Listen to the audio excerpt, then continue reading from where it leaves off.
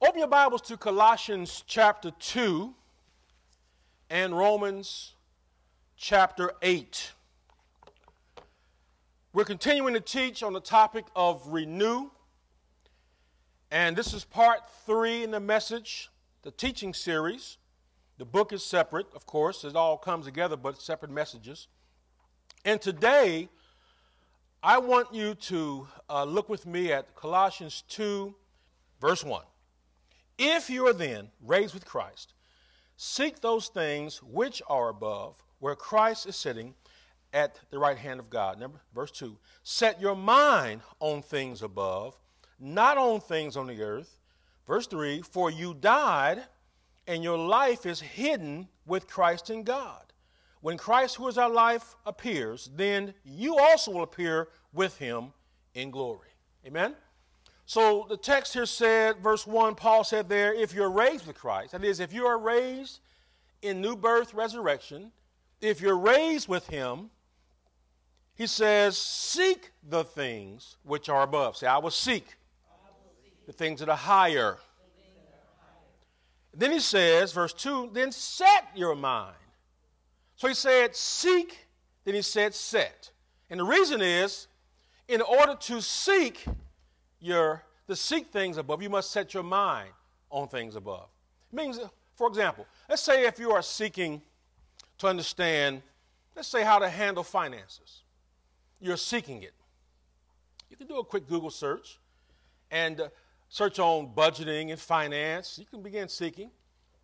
But then if you don't set your mind on budgeting, you'll never be a good budgeter. You follow me? I mean, to seek something is temporary. I'm curious about it. But folks seek things all the time, but because their mind's not set on it, they never get there. Make sense? So he says, seek and then set. He says, because your life is hid with Christ in God. You are dead. Say, I'm dead.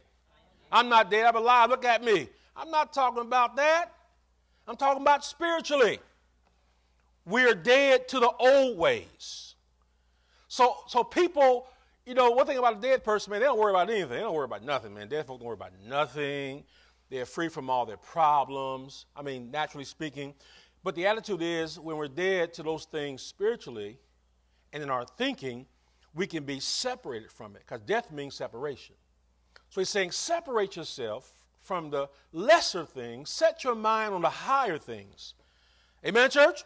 Amen. Now, the message today is entitled The Awesome Power of Attitude, Mindset, and Behavior. Say the awesome power of attitude, mindset, behavior. Romans chapter 8, verse 5. Those who live according to the flesh have their minds set on things of the flesh, or what the flesh desires. But those who live according to the Spirit have their minds set on what the Spirit desires. You ever wondered what's wrong with folk? What's wrong with yourself sometimes? What's wrong with me? What's wrong with folk? What's wrong with Jimmy and Sally and Mary Jo? What's wrong with my cousin and them? What's wrong with folk? What's wrong with me? What's wrong with folk is they got their mind set a certain way. They got their mind set on what the flesh desires. Now, it's funny. I mean, examples abound. Don't need to go really far with that. We all know what this means. We're going to do what we're thinking about doing. People going to do, you can sit there and try to explain to somebody and persuade somebody until you're blue in the face. If their mind is set on something, won't nothing you say make a difference. Unless the Holy Spirit takes that and opens their heart up with it. So we do preach, we do encourage for that reason. We do have the hope that something we say by the grace of God will cause a person's mindset to change. But you just talking at people, that's the worst thing. You know what I'm saying? Especially talking and not listening. That's really bad. You ever had somebody on the phone just start talking? I tell you what I do. I lay the phone down. Just lay it down.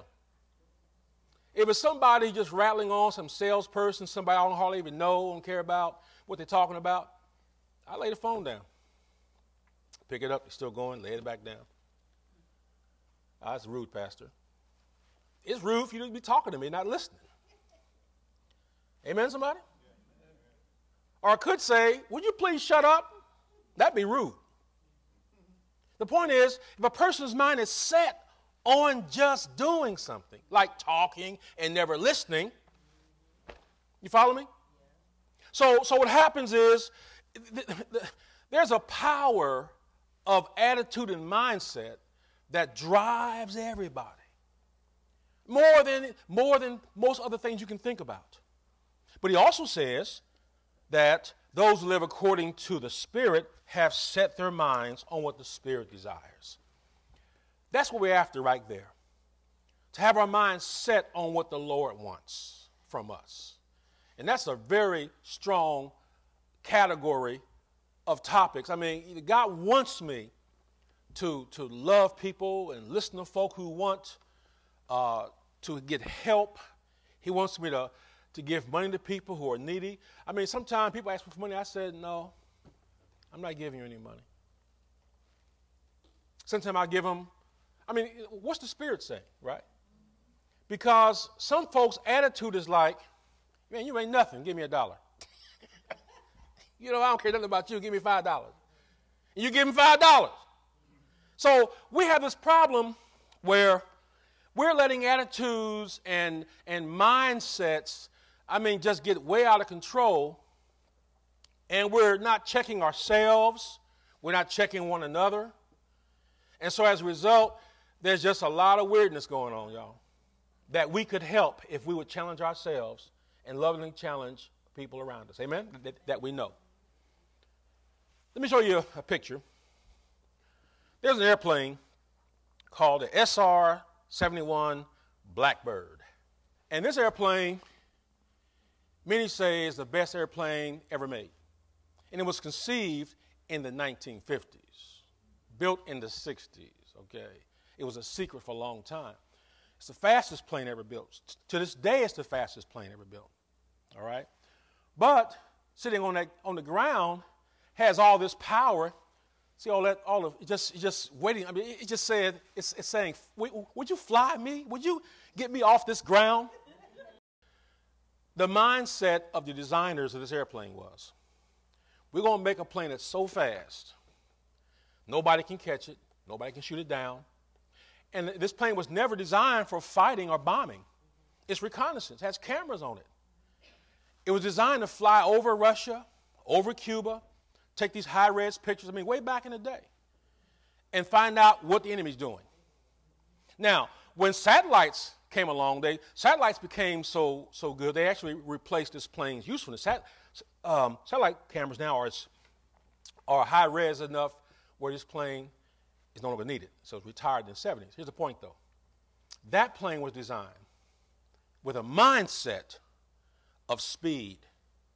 And it flies at a very high altitude to achieve that speed. This plane couldn't fly at the high speed Mach 3. It couldn't fly that fast in a low atmosphere because there's too much resistance. See, when you fly low, when the attitude is bad and the mindset's messed up, you have to fly low. Go to the third picture. The low-flying people, go to the next one. Y'all crop dusters. You know, get just enough power to stay above the ground, to dump out some pesticides, spraying out a bunch of stuff, you know, just to kill the weeds. And so when our attitude is bad, we have to fly low. You know, 200 miles an hour, 250. Now go back to the SR, the other SR picture. Look at that. That just makes me excited looking at it. That's what I want to be. I'm going to fly high. I'm going to fly fast. I want to be powerful in the Lord, full power all the time. And because it's flying so high, the air is so thin that there's less resistance. The plane can fly faster at the edge of space. That's what happens when when our attitude and mindset gets right. We can go high, fly high, and go fast, and do greater things for the Lord and for other people. Matter of fact, when this plane was flying, I meant to bring all the facts up. This didn't get it done, but this I know. I mean, there were thousands of missiles fired at this airplane. I mean, radar, now it's already stealthy, but when they were detected, they would send a missile up. And if ever the pilot of the SR-71 Blackbird saw a missile coming up, what are we going to do? Go faster. They outran everything. No plane was ever shot down, not even close to being shot down, because it's going too fast. Come on, somebody. I mean, by the time you get aim on the things, where'd it go? Disappeared. It's supersonic times 3, okay? So my point is, I want you to get a picture of the awesome power of a good attitude and mindset. Before I discuss the negative piece, get a picture of what a good mindset and attitude does. You can outrun the devil, outrun crazy people. Just stay above them and beyond them. Amen, somebody? See, if you're into arguing and fussing, you're argumentative, you're a crop duster. You're down there low enough where people can mess with you. When folk mess with me, I just speed up. Gone. I'm still standing there in front of you, but I'm not even there. I mean, this conversation is so stupid. This situation is so ridiculous. Out of courtesy, I'm still standing with you, but in my mind and heart, I love you, but that mess you talking about is way down below me. Not because I'm better, but because I'm in the purposes of God. And my attitude is such that I'm going to stay sweet and all that. But I'm most concerned about keeping my attitude right with God. See, listen to me. I understand. We know common courtesy is important. We get all that. But I would caution you against doing all this stuff, to keep people happy. And then you're not making God happy. You're not pleasing God. I mean, some people, you got to just dance around them, I mean, their attitude is so bad, you got to tip up on them, you know what I'm saying? You don't know what they're going to be in, what spirit they're going to be in today, or this hour, or this minute. Because some people's attitude is so bad, like a crop duster, the crop duster is flying so low, gentle winds and breezes affect how it flies. Now, I've flown small airplanes and big airplanes. And the smaller airplanes are very subject to the buffeting of wind. And they fly lower than, the bigger commercial jets. And so the low-flying airplanes, the low attitudes, is subject to more resistance. You got me? More interference. But the higher flying airplanes go over the weather, over a lot of the bad currents, but this airplane flies at 80,000 feet. Commercial airplanes fly about 35,000 feet, 37,000. This thing goes at 80,000, 100,000. This thing goes way, way out. If it gets so high, the sky is black. The sky is black, y'all. They're on the edge of the atmosphere. They see blue below them, black above them, and the curvature of the earth. And can't nobody touch it.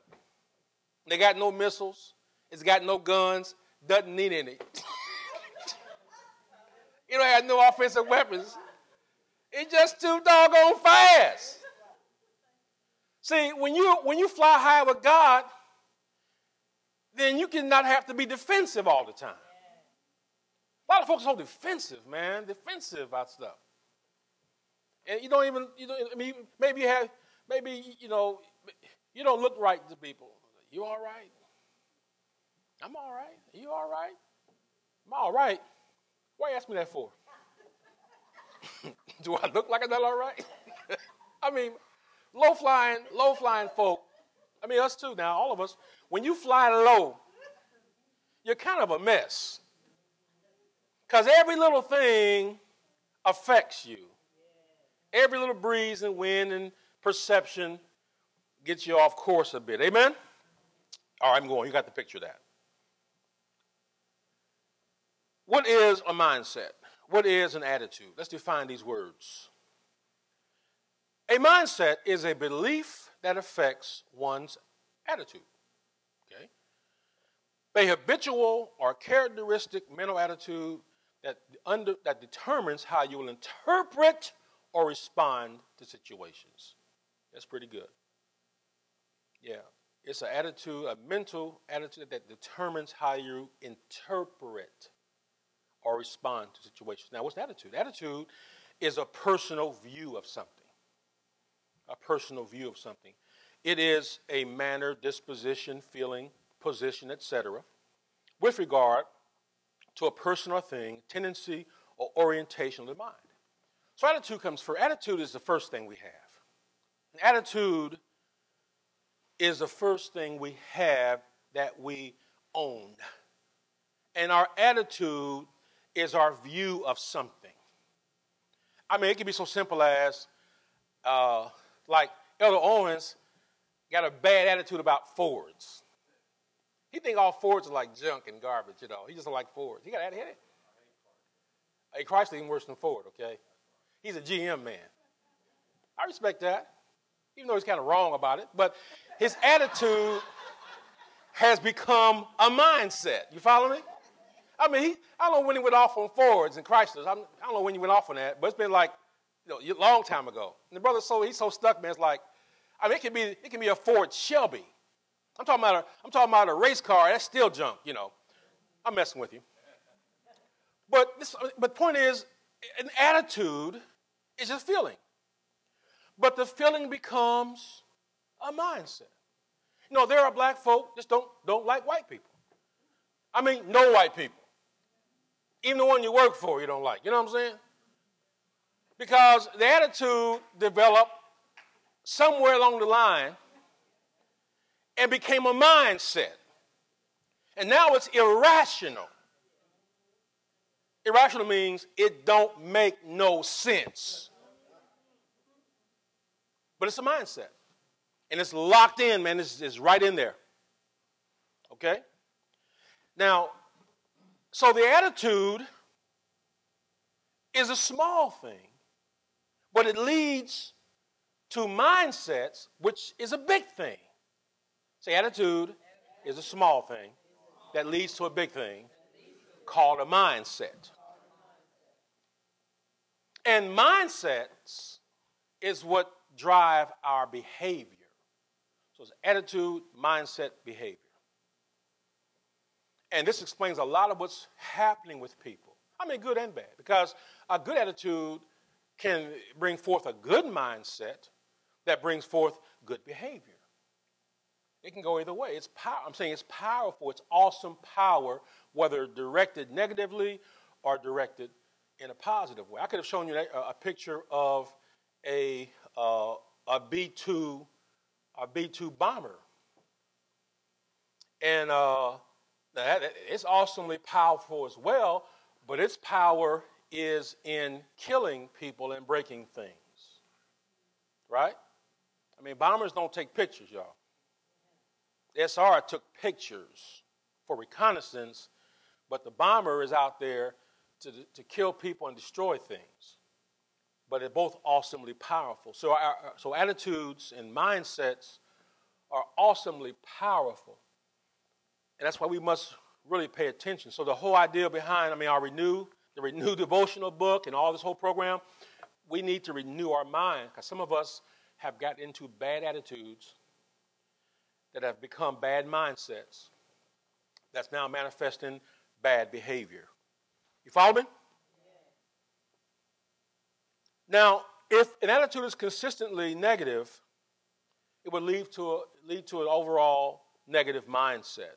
that affects every part of life. See, it's not that a person might have a bad attitude about just one person and the mindset by one person is bad. What happens over time, they get a bad mindset about all people, one way or another, to the point where if anybody does anything that crosses them, then that mindset is going to manifest and jump out on that person too.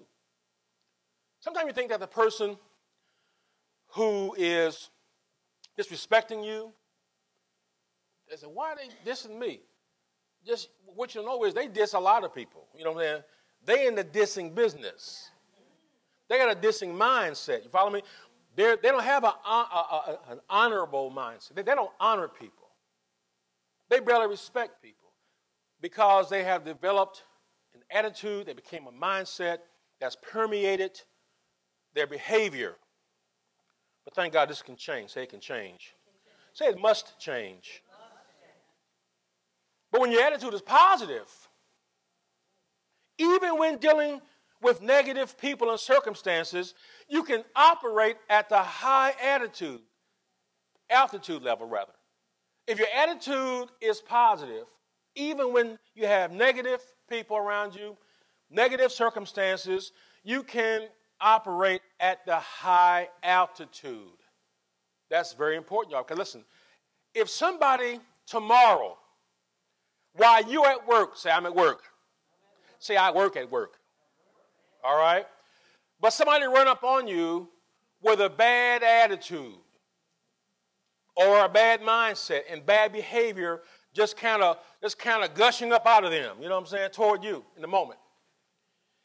If you go lock up with them and get into that attitude thing and let your bad side come out, that shouldn't be there anyway, then guess what? You're not working. You have stopped working, and now you are engaged with somebody. You're in strife. It's called strife. But if your attitude is good, when someone negative comes along, you just have a way of, you handle it, you dispose of it, and you never stop working. But see, what happens is we can't fly high because every little thing pulls us down. You get going real good. You know, you're at the altitude, you got the afterburners on, and you're focused on your objective, but then you let something just kind of pull you aside. It's like texting and driving. Not the best example, but it works. I mean, you know what I'm saying? We have to learn, people of God, that attitude and mindsets are your responsibility, not other people's responsibility. Other folk, in their selfishness or curiosity, are going to, prod at you. Nothing bad always with that. But we help each other out, those of us who are following the Spirit of God, by helping each other stay focused when it's time to be focused. Amen, somebody? Amen. You got that? Simple enough. But the thing is, even though it was a simple matter in the bank, I've been engaged in more serious pursuits and labors and efforts where if I had allowed distraction, it could have been a real problem. Amen? All right. The only way to consistently live in accordance with the Spirit is to allow the Word and Spirit of God to change your thinking, habits, and behavior. Now, our text said, those who live according to the Spirit have their minds set on things of the Spirit. So, to achieve that level where your mind is set on things of the Spirit of God, you must live in accordance with the Spirit of God. Say, live in accordance with. Accordance means just be on one accord, be in harmony with. Align yourself with what the Word is saying, with what God is saying, with what principles you know are correct and true. Because what helps other people in your life most is when you're living where God wants you to live. I'm telling you. You know, we've done youth ministry in the past, and we'll do it again in the future. We have youth ministry going on different ways, media camp and so forth. But when I'm among young people, I figured out they don't want me showing up in there trying to look like them. You know, now I could go in there with holes in my jeans and whatever, you know. But, I mean, I can do all that. But, I mean, if an adult does that, and that's in accordance with what they normally do, it's fine. But I know people I help want me to be me. And I'm not super formal and all that, you know, but I'm not loosey-goosey either. You know what loosey-goosey mean? That's an old term, loosey-goosey. I'm very focused. I mean, I got, you know, people know me to be, you know, focused and excellent and all that. So I'm going to show up and I'm going to do me. How about that? I'm going to do me. Because people want you to, quote unquote, do you. Now, as Christians, doing you means what the Bible says. Well, first of all, I read the Bible. I'm doing devotionals, right? I'm doing the things that God wants me to do. And the information I'm taking in, what Spirit of God is teaching me, what's coming into me, is helping me to live in accordance with the principles of God. And that helps me to keep my mindset. To keep my mindset so that when I encounter problems and problem people or difficult situations, I'm able to process that in accordance with what God has taught me. And not just fly off at the handle and give folks a piece of my mind. Amen, somebody? Say it a little more directly. Now, I do prison ministry. Not a whole lot, but we got folk who go into the jails, the prisons, we do the boys' school, women's prison. And if you deal with inmates and offenders, you know this. You know this. Ain't a whole lot of difference between them and you. The main difference is they went off. They just went off and did something. Something real bad and got caught for it. Now, we come close to going off.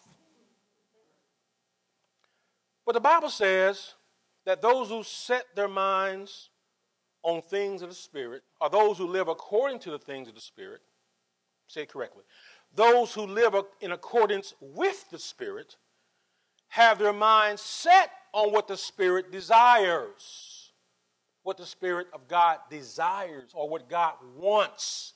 We got to get in touch with what God wants. So I've got to get in touch with what God wants.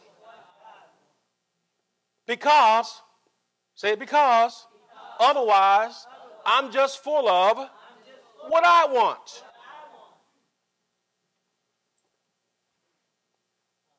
What is a behavior? A behavior is the way in which one acts or conducts oneself, especially toward others. So we have it. There it is. We have attitude, mindset, behavior. Attitude leads to mindset, which leads to behavior. So there's no behavior taking place that did not first begin with an attitude. I mean, good or bad behavior.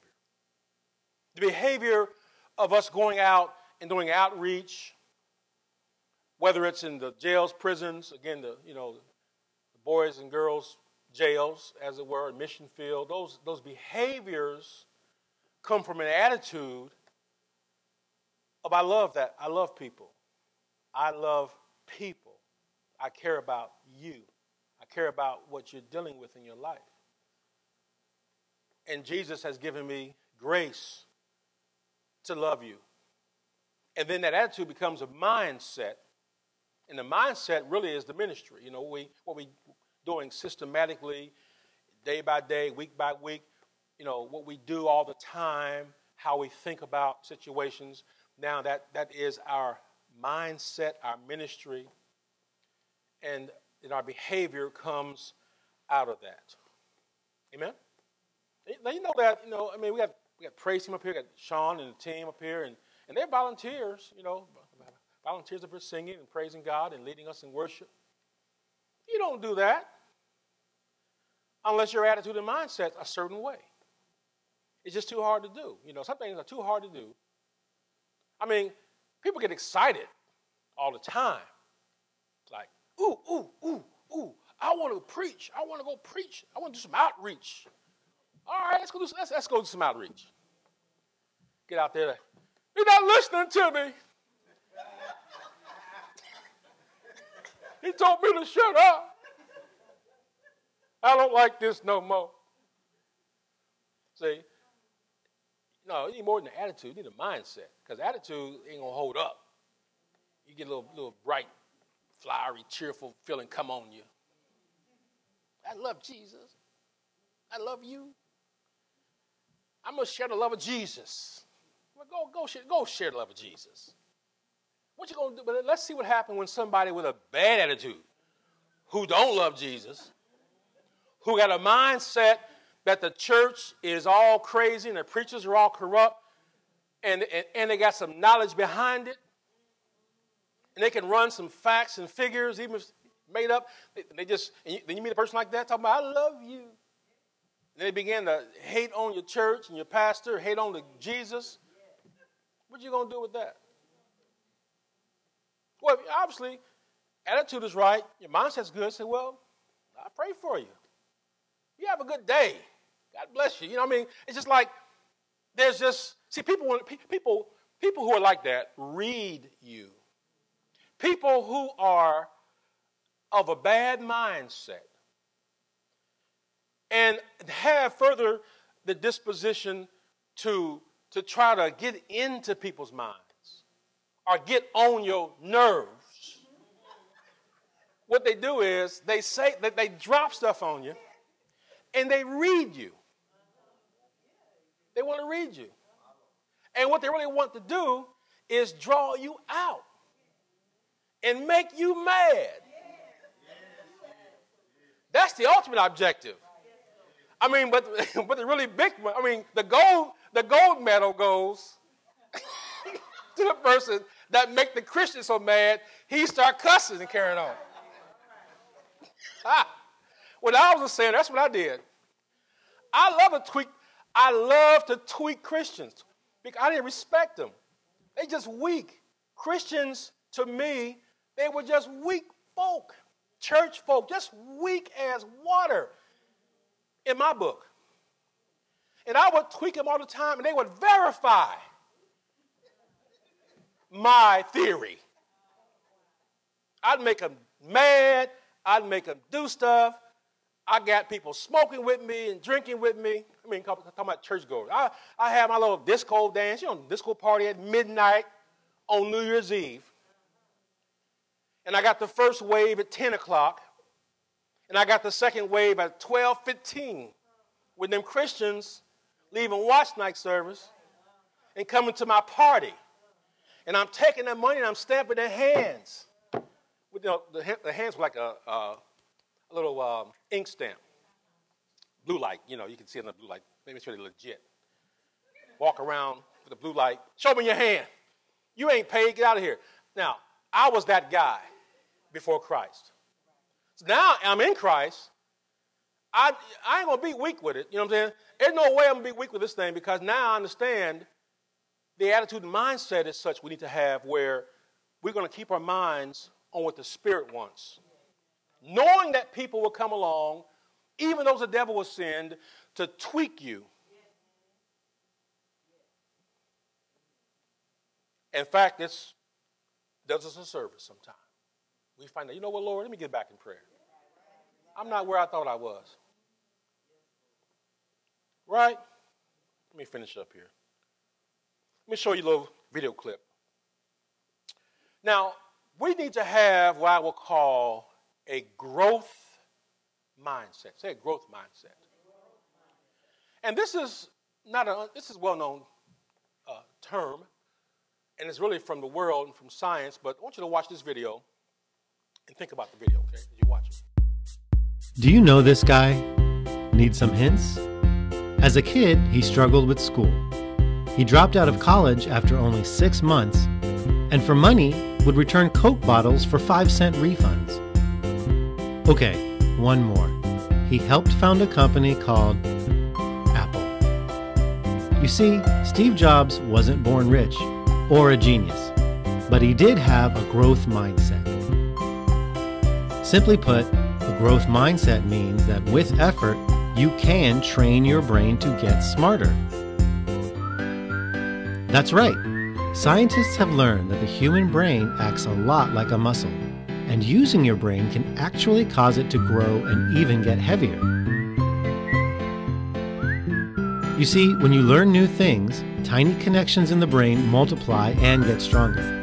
The more you challenge your mind to learn, the more brain cells you grow, leading to a stronger, smarter brain.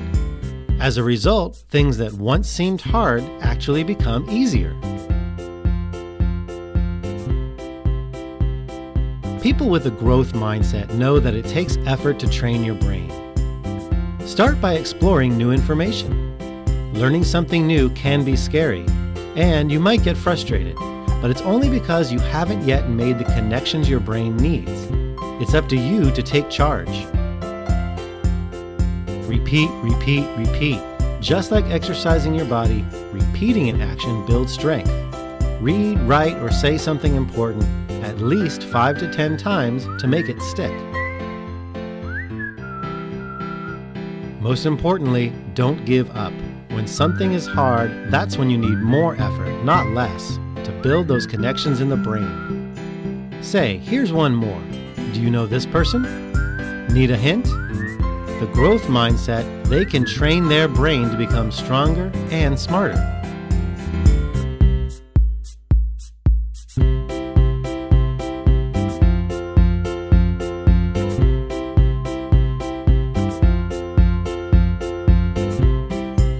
Now, in the things of God, it's God's grace that empowers us.